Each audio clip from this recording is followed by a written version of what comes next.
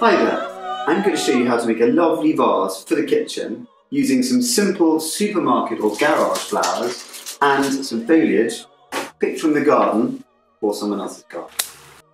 So, first things first, fill your vase up 3/4 of the way and then start adding your foliage. Now it's very important with a woody stem that you cut at an angle, then cut up it to increase the water absorbing cells so they can drink up nicely, and then just add them willy-nilly at a bit of an angle there. So I'm adding, this is a beautiful scented choicea, which is an orange blossom, and we're taking off the lower leaves because what you don't want is leaves in the water, and that'll make it all soupy and horrible. The lovely thing about foliage is you can just pop in anything you like. You can pop an old house plant you don't want, you can chop that up, or go into a neighbour's garden. Again, I'm cutting up the wooden stems. Always snip up the wooden stem. The neighbour's garden, go for a little walk. This is a very lovely hazel, which will give it a lovely lilt.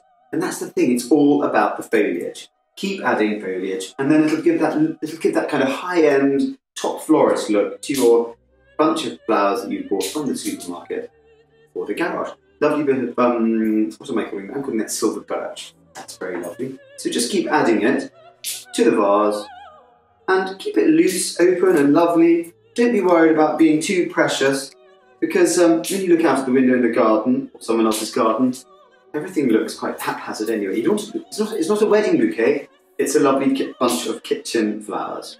And it'll just give it that really lovely professional look. So I'm adding lots of this lovely foliage. Hazel, lovely, all lovely indigenous English foliages. And I think that's a very nice shape we're getting there.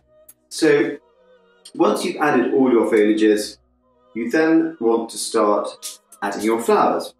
Now, don't be scared of flowers. People get a bit scared of flowers.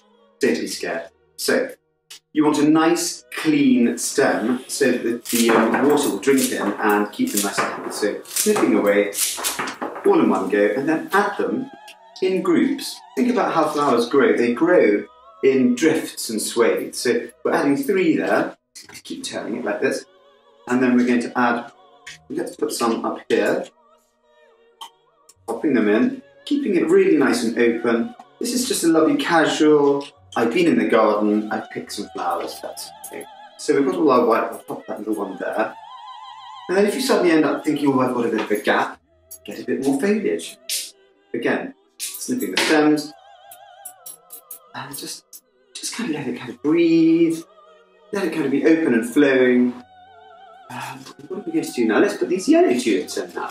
So, again, easier in one go.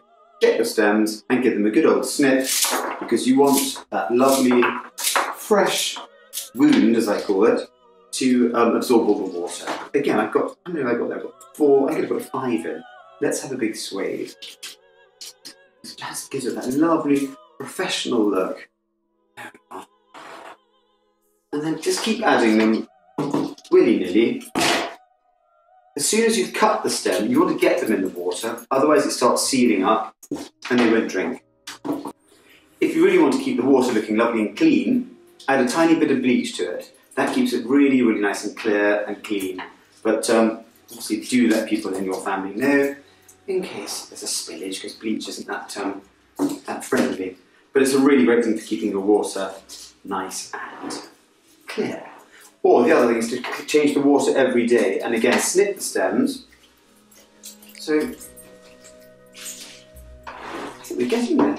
So once you've got it all in there, have a bit of a shuffle around, and I think your friends and family will be amazed by how clever you are.